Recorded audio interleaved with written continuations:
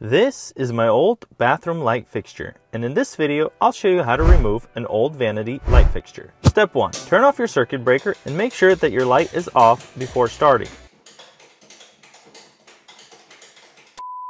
Step 2. Remove all the light bulbs. Then on the light fixture I had to remove these metal covers. Some fixtures will have a screw like this placed on the side that you may have to remove, and some are decorative hand screws like this one. Then remove the cover. Mine was a bit stuck and I had to use a putty knife to free it. My cover was also connected to the ground wire, so I pulled that off to fully remove the cover. Step 3. Use a drill or a screwdriver and remove the back plate. Next, remove the wire nuts and free up the black plate for removal. And that's it. If you want to see how I installed LED can lights, check out this video next.